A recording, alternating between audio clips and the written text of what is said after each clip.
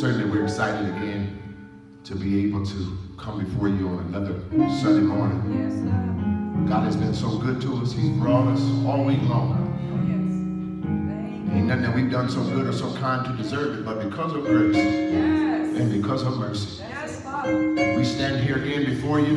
Thank you, Lord. For no shape, no form, no fashion, but we come to give him glory because we know that he's worthy of it. Yes, He is worthy.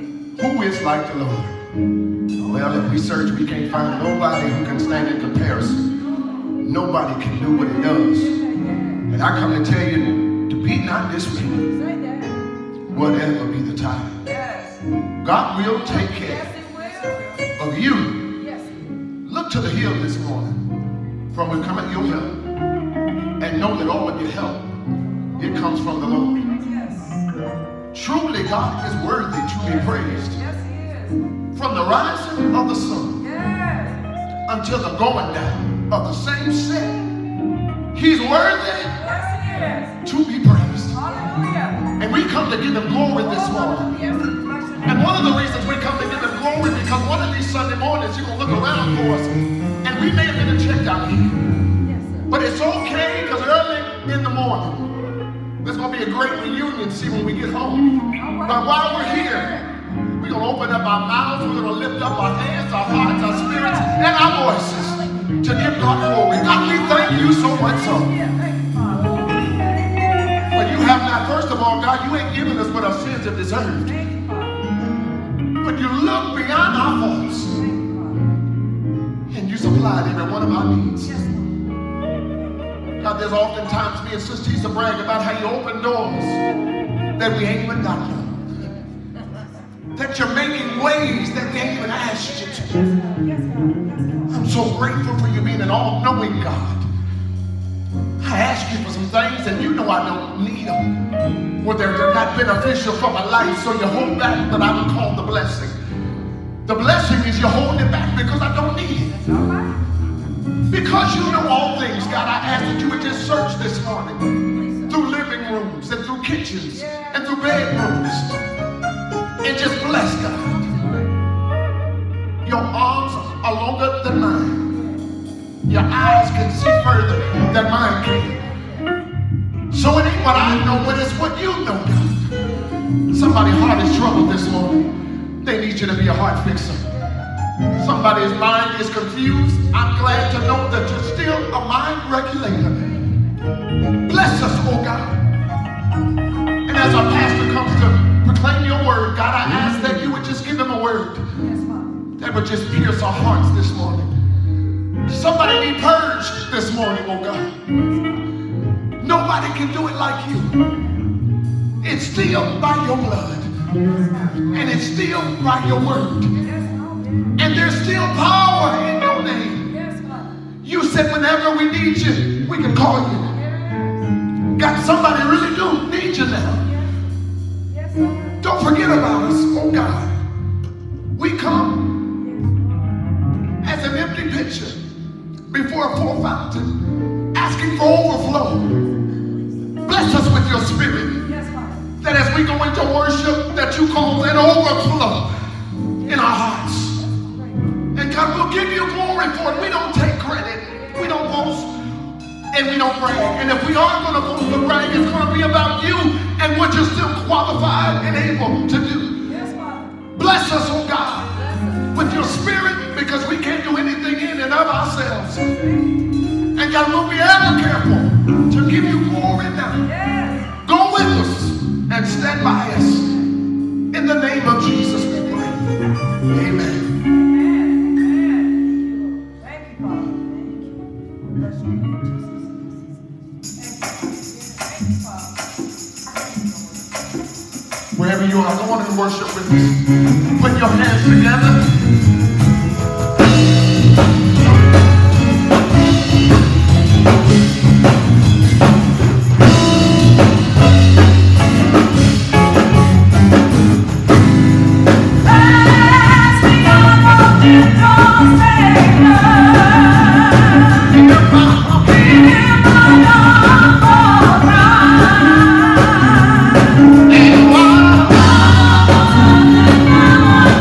Yeah.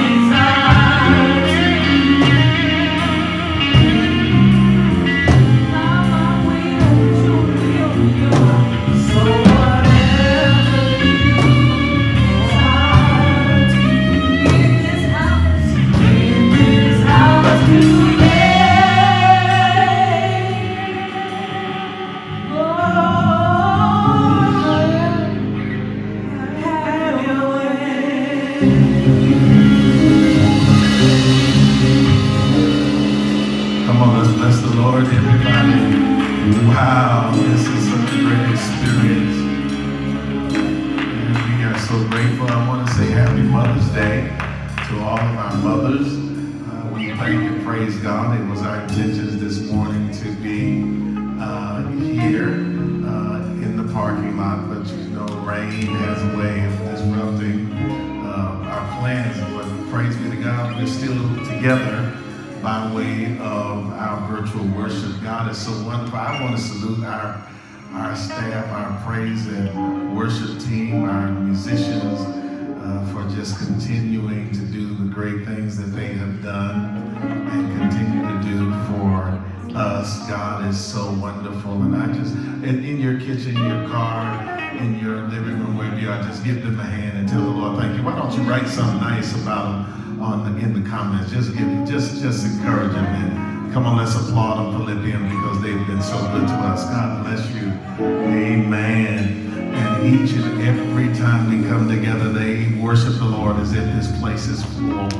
And I praise God. And for those of you who don't know it, this has been over a year, the last 14, almost 15 months since we've been together. But God is still good. And we thank him for everything he has done, is doing, continue doing. Listen, saying that, I am going to, after this Sunday, for the next 2 Sundays, that'll be the 3rd and the 4th Sundays, we will be doing pre-recorded services. I need to give our musicians and our praise and worship team, our sound people, they need a break. I want to give them 2 weeks of break. In fact, I need a break as well.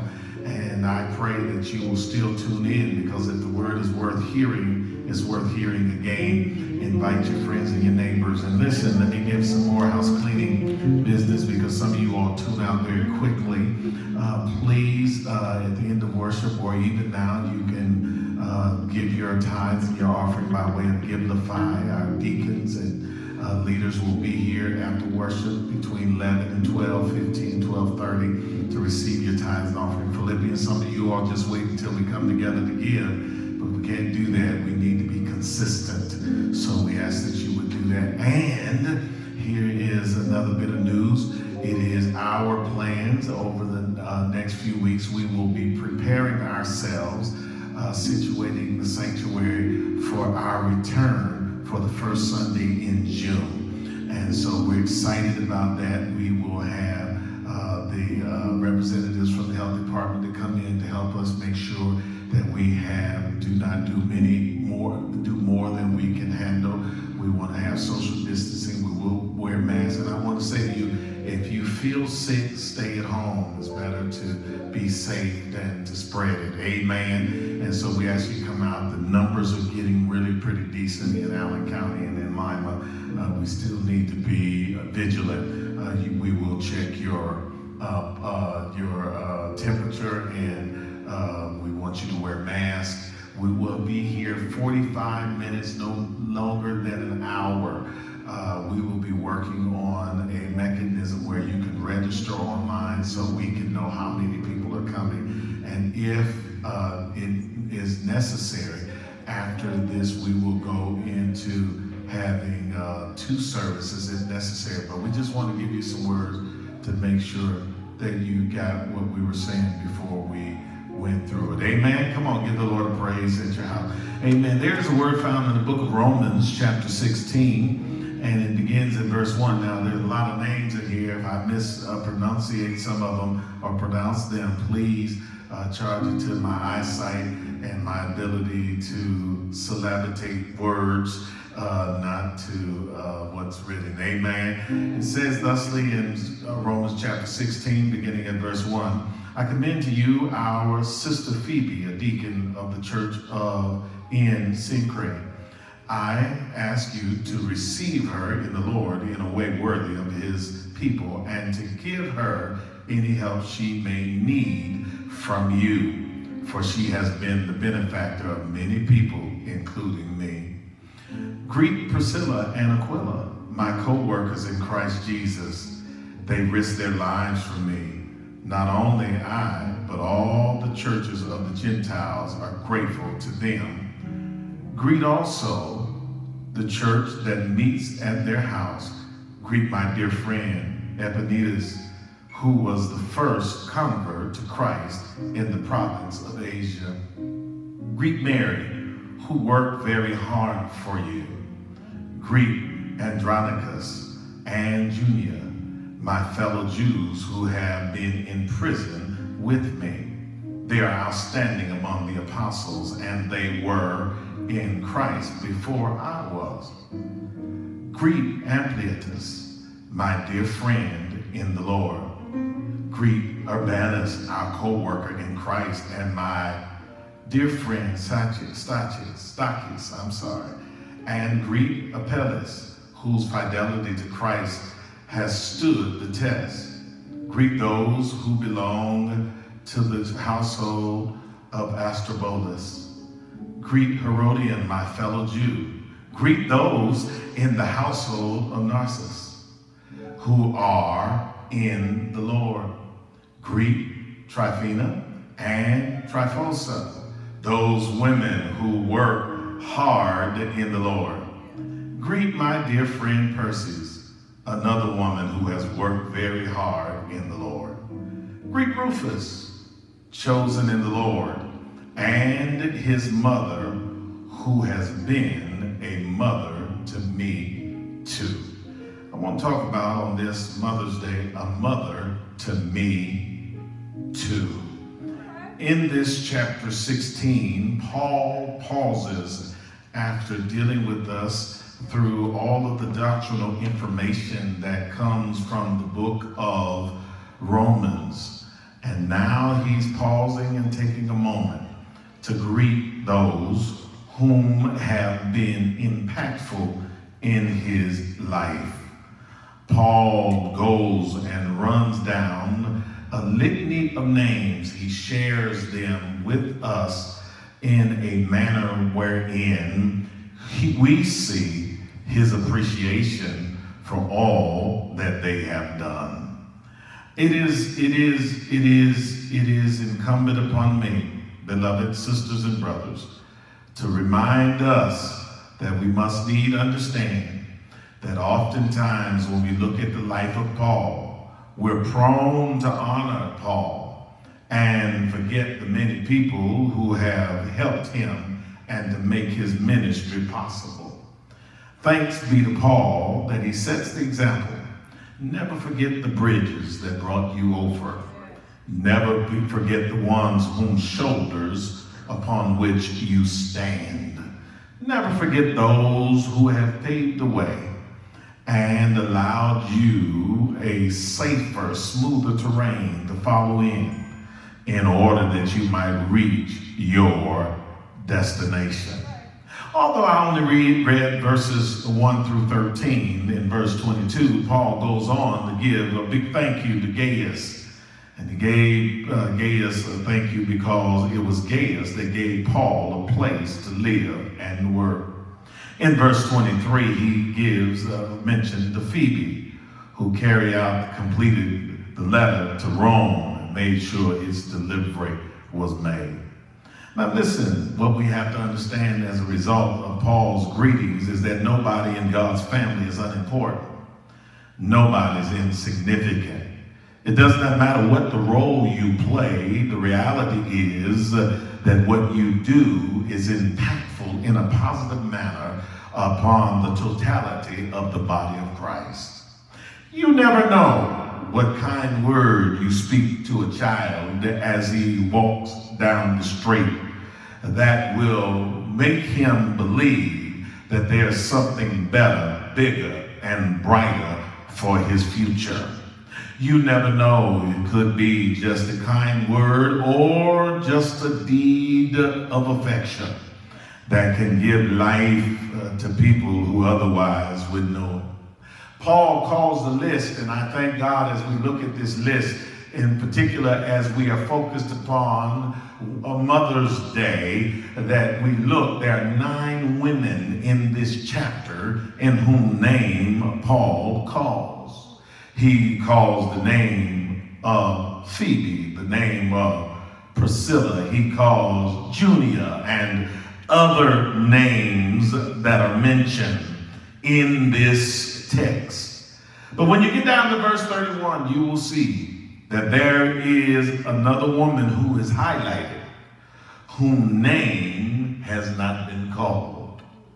In verse 13, we see Paul in his continuation of greetings. He says, listen, greetings or to Rufus and his mother, who is like a mother to me. That leapt out to me, that brief moment of Paul acknowledging the mother of another. Not his biological mother, not the one who gave him birth, not the one whom womb he resided in for 9 months, not the one who cared for him as an infant and cared for him as a toddler, but here's the mother of another brother that has impacted Paul's life so much that Paul paused in his accolade-giving moment and his greeting and salutations just to say, and to his mother, a mother to me also. Listen, beloved, I wanted to expand out of the box of Mother's Day and not just reside in the appreciative moments and the sharing of kind words as it relates to biological mothers, as we should often, and not just on a day, but every day, show our love for the one who carried us. Not only the one who carried us, but also the one who cared for us, the one who brought us up, the one who nurtured us and met our needs. And I thank God that as we look even today and over the last few days in our social media profile pictures, people are putting mama's face in the place of their own. Many of them are with bright smiles, others of us with a tear running down the face because the pictures are not contemporary, nor are they from yesterday, but some of them are from yesteryears because our mothers are no longer here. But I suggest to you, beloved, thanks be to God that in the midst of it all, that we celebrate our mothers, we honor them that rock the cradle, because the reality is that those that rock the cradle has an impact on the way the world shall be. Those who nurture us in our neonatals, in our situations of life and growing up, we come to understand that these are the ones who have the impact on us. Can I be honest, transparent, and truthful with you? I have 4 children. They all love me. They call me daddy affectionately. They hug me. And when my sons and daughters and I ever began to part ways from one another or hang up the phone from one another, even before I can say it, they will say, love you, daddy. But I am under no illusion that no matter how good of a father I may be, a provider I have been, a spiritual counselor that I desire to continue to be in their life, the reality is the affection that they have towards me pales in comparison to what they feel about their mother. Their mother is the moon by night and the sun by day. Their mother is the one that taught them the skills of taking different ingredients and putting it together and making a meal. Their mother is the one that wiped tears and put spit from her tongue onto their boo-boos and let them know that they would be all right. It's their mother that put them and held them in the breast of her love and reminded them that they would be all right. So I'm under no illusion, nor am I jealous. I am grateful that my children have a mother whom they can love without embarrassment, reservation, hesitation, reluctance, or despair. Thanks be to God for mothers. But can I go a little further? Watch this here. When we look at this here, we see Paul pauses in verse 13 and greets Rufus. Rufus may not mean anything to you, but let me give you a little backdrop of who Rufus is. Rufus is the son of Simon the Cyrene. You know Simon. Simon is the fella in whom carried Jesus' cross the last few moments of the way as he approached Golgotha's hill. Simon the Cyrene, he is the one that made sure that when the cross was too heavy for Jesus to bear, he bore it himself. And I tell you, I like that, beloved, because there's a song we sing, must Jesus bear the cross alone and all the world go free? No, there's a cross for everyone. There's a cross for you and for me. That Simon shows us what it means to carry the burden of another. That Simon Cyrene shows us what it means to step up and fill the gap of responsibility and help lift the burden off of another. That Simon. Can I suggest to you, beloved, that when we look at this Rufus, we don't know much about Rufus, but what we do know, that we know his father's track record. But thanks be to God, even though his mother's name is not mentioned, there's a whole lot we can see in his mother, watch this here, that we must need grasp hold of. First of all, we see that Rufus's mother is a cultivating mother. She's a cultivating mother. What does it mean to cultivate something? It doesn't mean to just grow it nor give it birth, but it means to develop it and prune it to make sure that it is what it needs to be. I wish I had some help in this house if we're going to be effective in the things of God. Thank God for the other mother who was a mother to us too, because when we look at Rufus and his mother's relationship, we see that there's something in her cultivation, because somewhere along the line Paul has interacted with Rufus and has some encounter whereby Rufus has shown himself to be a brother beloved. I wish I had some help in here. Can you grasp this with me as we look together at this mother? She's a cultivator. She nurtures, not just nurture in a generic sense, but she nurtures.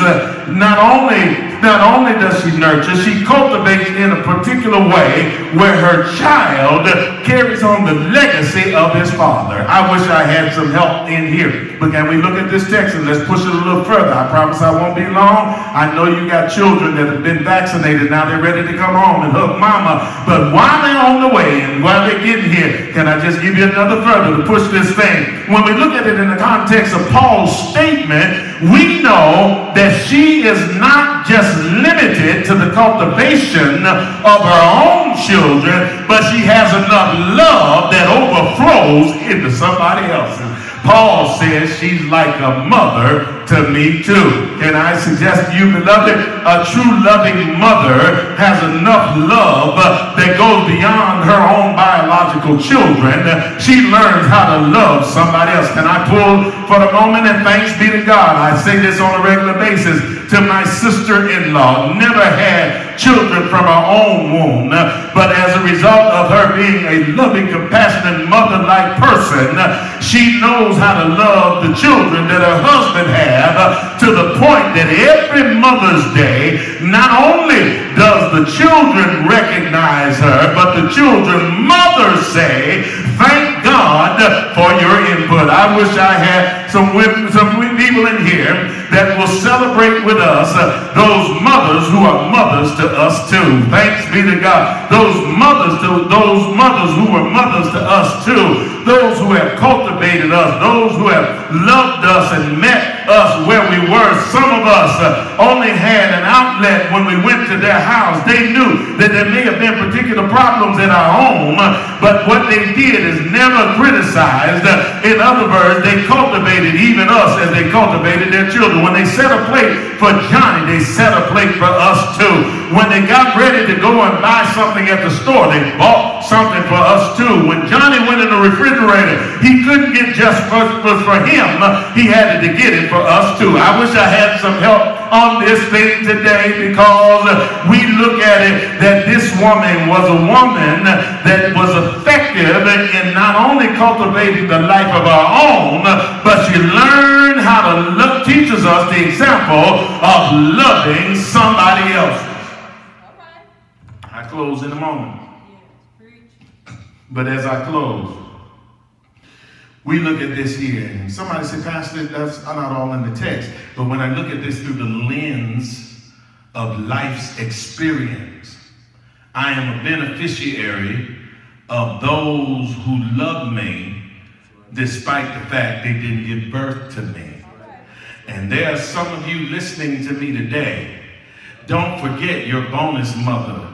Pick up the phone, call, and say, I appreciate you for what you've done. That's not taking anything away from your mother, but what it is it's a bonus. It is an add-on. It's some extra And the truth is, if mama's honest, it takes a village to raise a child.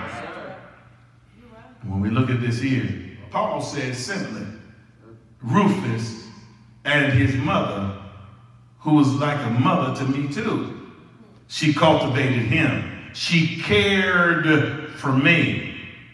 And as a result, she helped me, watch this here, to accomplish my ministry.